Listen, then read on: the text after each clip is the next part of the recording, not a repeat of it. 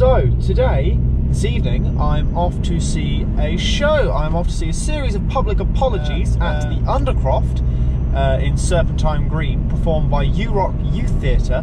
And the reason why I'm going to see this show today is because not only have I seen some of the stuff that they've done before and it's really good, but also because we are performing the same show. We are performing a series of public apologies, and I'd love to see their interpretations of the script and what exactly they're up to. But I'm going to try and film as much today as I can. So, we start off our little trip to Serpentine Green.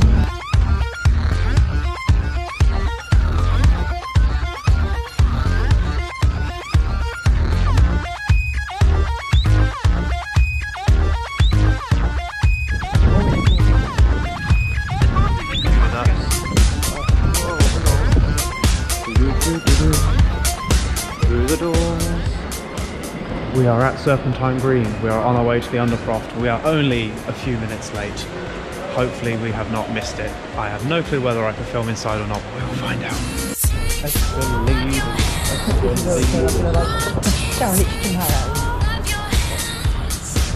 Bye, man.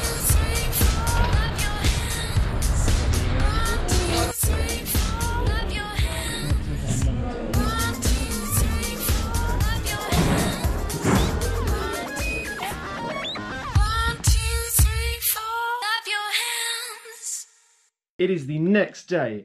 Unfortunately, I did not get to film as much as I wanted to after the show, just because of I was actually quite late to get out, and also I was worried that I didn't actually get to film enough whilst inside because we were running a little bit late for the show as well due to heavy traffic and whatnot. However, the show was really good. I really enjoyed it. I think our youth theatre guys that went to watch it as well did.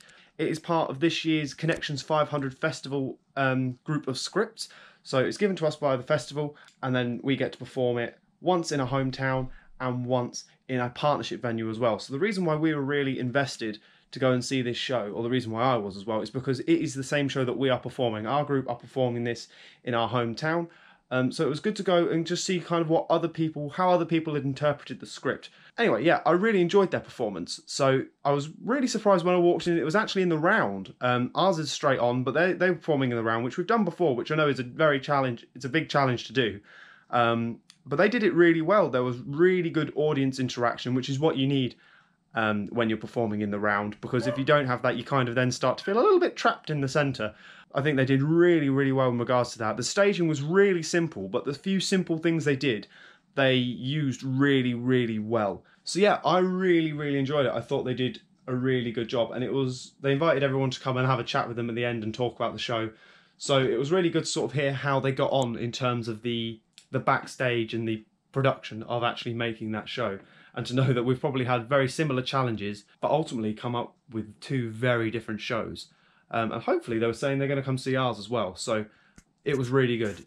If they perform it again, if they release some dates, I recommend you go and see it. But today, adding on to my long weekend, I'm now off to get the train to go to London for a university interview at Guildhall. I'm so excited.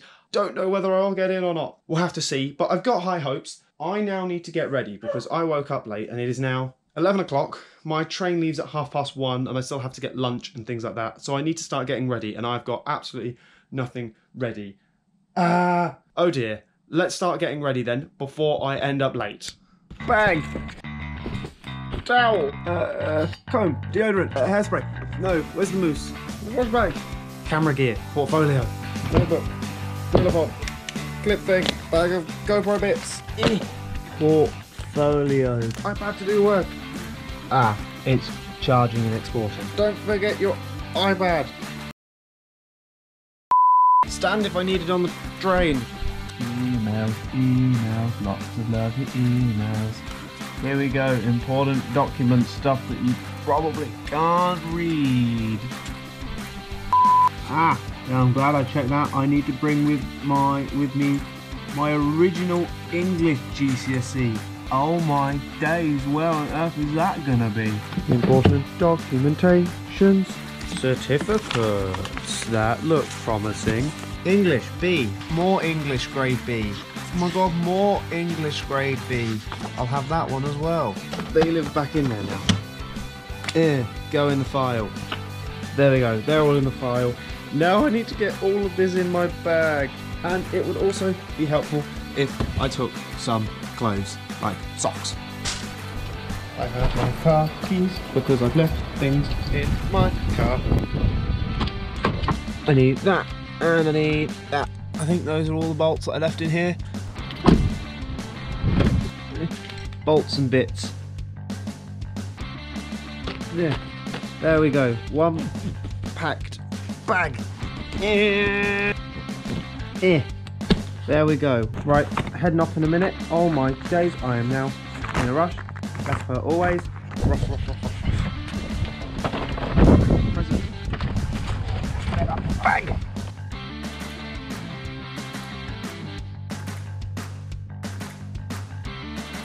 Sainsbury's!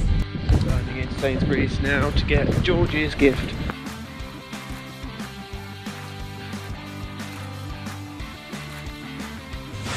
These look pretty cool. Let's go for one of these.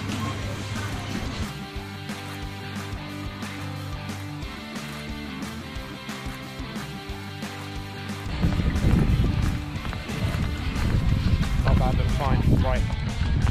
Now to London. Collect.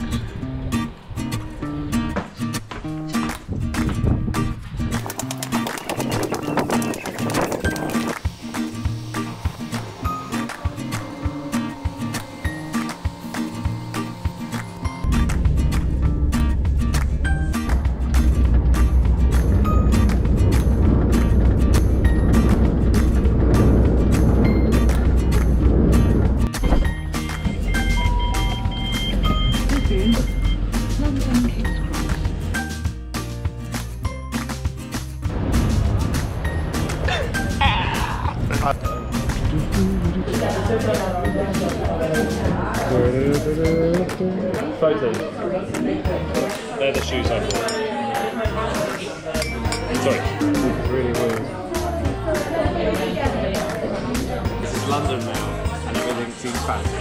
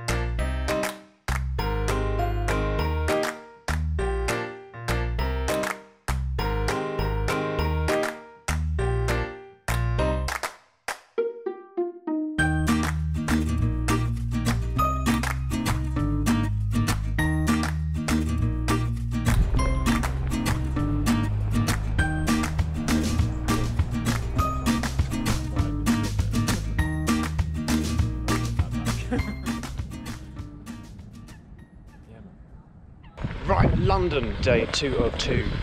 I've just left George's. He was very nice and let me stay over the evening. So now I'm off to the tube stations to get trains and stuff to Guildhall. All going well. I should arrive about 45 minutes before I need to be there so that I have time to wander around and make sure I know where I am and whatnot.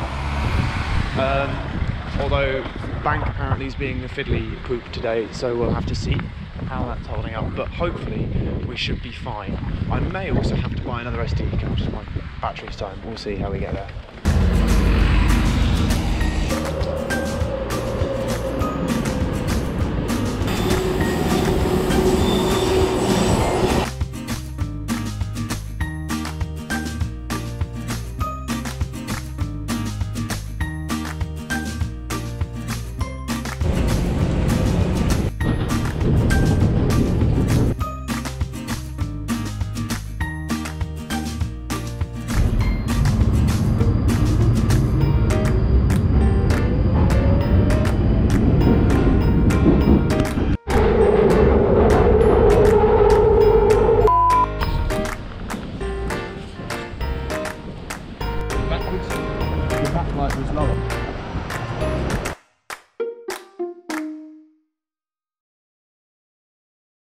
So now all back home after my trip to London. I had a really good time. I really enjoyed the trip. I love seeing George again, which was great. And the university was so awesome. Some of the spaces they've got, absolutely incredible. Unfortunately, I didn't film anywhere near enough as I would have wanted to towards the end of the second day. That should be my catchphrase, really. Didn't film enough of what I wanted to.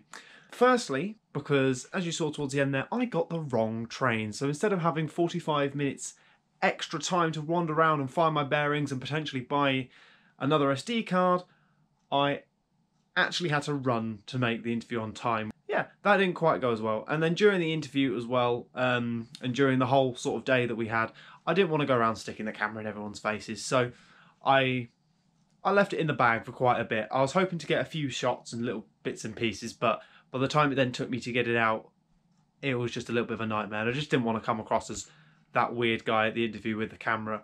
So yeah, in the name of making good impressions, I left it away. But it was a really good space. So fingers crossed, the interview process goes well and I'll get in. But you never know. We'll have to wait and see. So I'm actually filming this right after editing this video.